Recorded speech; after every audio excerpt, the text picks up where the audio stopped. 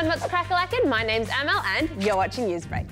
Check on your best space gear because NASA history has just been made here in Australia. Last night, a group of scientists launched the first rocket from the brand new Arnhem Space Centre. Here's Joe. Oh mate, you missed the ride. T-minus 30 seconds to lift off. Oi, oi, what's going on here? Hey mate, how you doing? Sir, what are you doing here? I'm just having a geeze, mate. I heard there was some space thing going on. You can't be here. It's aliens, isn't it? No, it isn't aliens. Here at the Arnhem Space Centre near Nhulunbuy in the NT, NASA has launched a research rocket, which is very exciting. Yeah! Well, what are you researching? It's aliens, yeah? Again, no. The rocket is carrying an X-ray quantum calorimeter, which sounds very fancy, because it is. It's basically an X-ray camera that'll help them observe things like the Milky Way and unlock more secrets about the structure and evolution of the cosmos. You're bound to find aliens with all that, surely. Why did we choose to do this here? NASA chose Arnhem Land because they're interested in space phenomena that can only be seen from the southern hemisphere. And also because it's not far from the equator, which means rockets can get to space quicker and use less fuel. It's the first time in more than 25 years that they've launched a rocket from Australia. But it won't be the last time. There'll be 2 more launches here before the end of July. And many people hope this will help kickstart Australia's space ventures.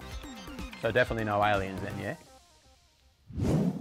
The G7 summit is underway in the Bavarian Alps. The G7, or Group of 7 summit, is a gathering of leaders from the world's leading economic countries, which includes Japan, Canada, the US, the UK, the European Union, Italy, France and Germany. They meet each year to talk about the biggest problems facing the world and what they can do to help. This year's big focus is around support for Ukraine and more sanctions for Russia. If you live in New South Wales, you're probably pretty happy right now because they dominated the state of origin on the weekend. Here's Kale with the results. If you're a Queenslander, well, you're probably pretty sick of seeing this. Yep, coming into halftime, this was only a 2-point game. But after the break, it was all about the Blues. The Blues are on a rampage. Nathan Cleary scored 2 tries and the Blues ran home 5 as they romped their way to a 44-12 victory in Perth.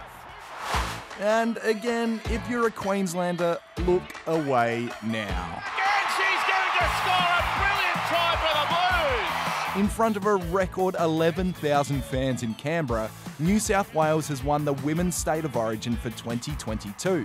This game was a little closer, but this 67th minute try by player of the match Isabel Kelly secured the win for the Blues. Isabel Kelly will ice the Origin for New South Wales. This is the annual Darwin Beer Can Regatta. It's boats!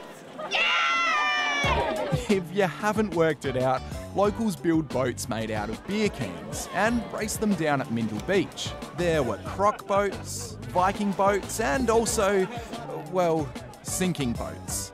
Boy, did people love it. My favourite part was the bit when they ended. These next stories have got me asking and singing, what have you done today to make you feel proud? Vroom. To kick us off, it doesn't get much prouder than Pride Month. Every year in June, people all around the world celebrate LGBTQIA+ Pride.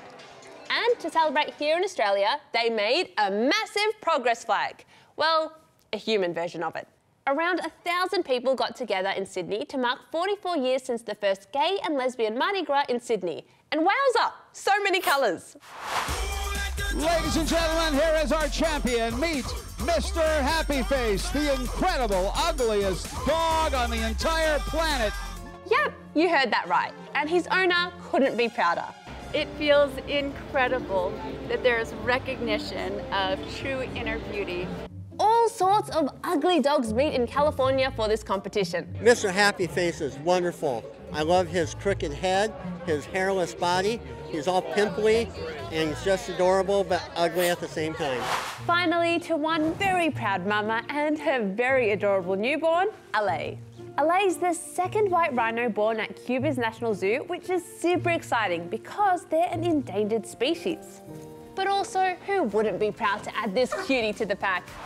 Well, that's all we have today. We'll see you tomorrow.